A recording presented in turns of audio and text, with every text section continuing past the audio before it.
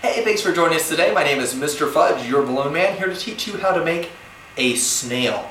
So don't worry, this is a Speedy the Snail, won't take too long. This is a full balloon with maybe 2 fingers max of tail, something to twist a little bit with. And the way we're going to start this off, this is the simple version of the snail. We're going to do a couple of fingers for the head of the snail, just like that. Then the rest is going to be a body, and then we're going to take the rest of this and roll it up to make the actual body, shell of the snail. So for this one, I'd say about a hand's length. Go up and pinch and twist, and then fold that down and twist. And that becomes like rabbit ears, or really, really long dog ears. And what you're going to do, if you would like, is take this balloon and roll it through so that it locks it in place. If you don't lock it in place, if you pull down, it can come undone.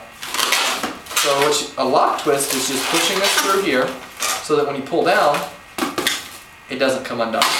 Alright, and now we're going to go to the end and squeeze the extra air in there. And you're going to roll it up, and I use one hand to roll, another hand to hold.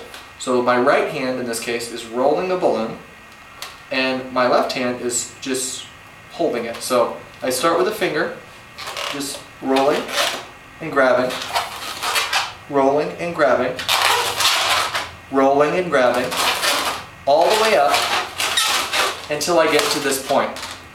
At that point, I reach through the rabbit ears, grab onto part of the snail, pull those up just a hair, just enough for it to hold. If you pull it all the way through, you start over, but right there, we've got our basic snail.